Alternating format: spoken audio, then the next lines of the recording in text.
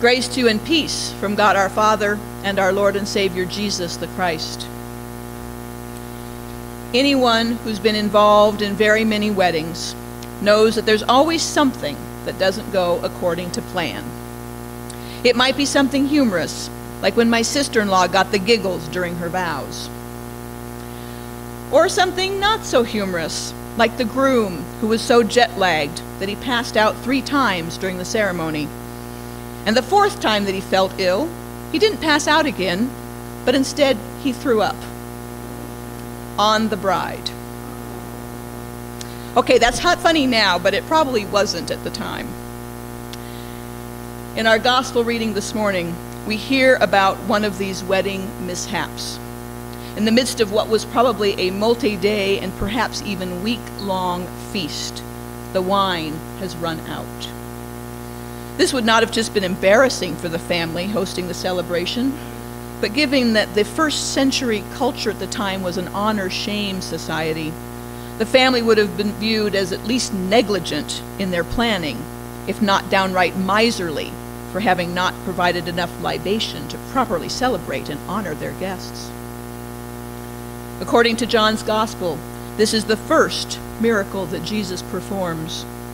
As such, it sets the stage for Jesus' entire ministry, and there are many elements of that ministry that are already evident in this first miracle, elements that still carry meaning for us in our lives today. First, there's the venue of the miracle, a wedding.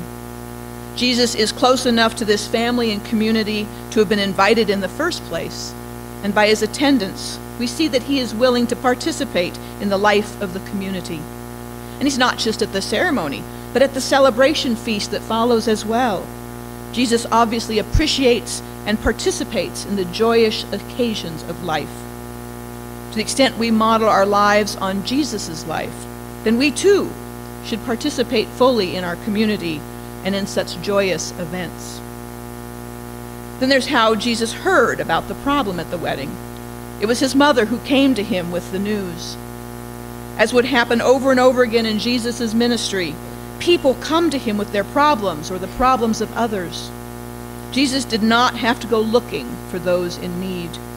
People just had faith that he could help them or their friends or relatives. His mother was but the first in a long line of people to exhibit that faith. We continue that line of faithful people when we bring our cares and concerns to God in prayer, both concerns for ourselves and concerns for others. Then there's what Jesus uses to accomplish this first miracle. Simple, everyday things such as water and stone jars. His later healings will use mud, spit, bread, and fish. Jesus also uses other people who help with this miracle. There are the servants who had to carry all those gallons of water to fill the jars. It isn't much different today. There are many people involved in the miracles that take place in our lives, so much so that we may forget that it is indeed a miracle that has occurred. The miracles of modern medicine come especially to mind. Though these are brought to us by human hands, their miraculous nature is no less present. Finally, there's how few people, and especially which people, knew about this miracle.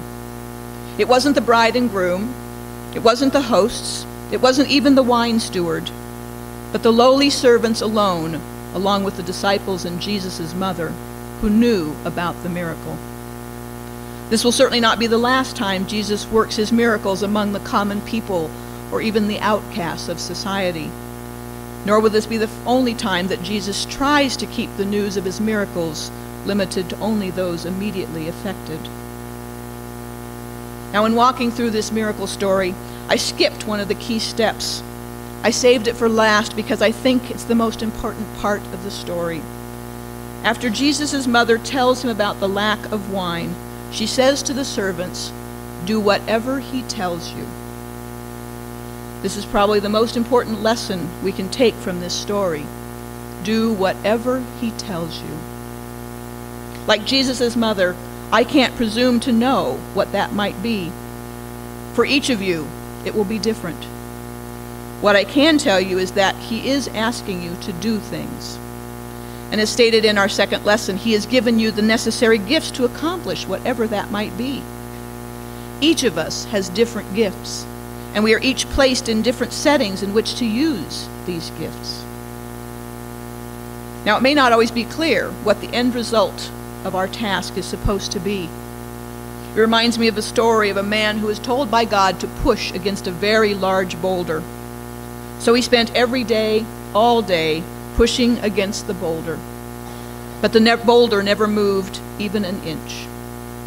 After years of this, he became discouraged and complained to God about the impossible task he'd been given.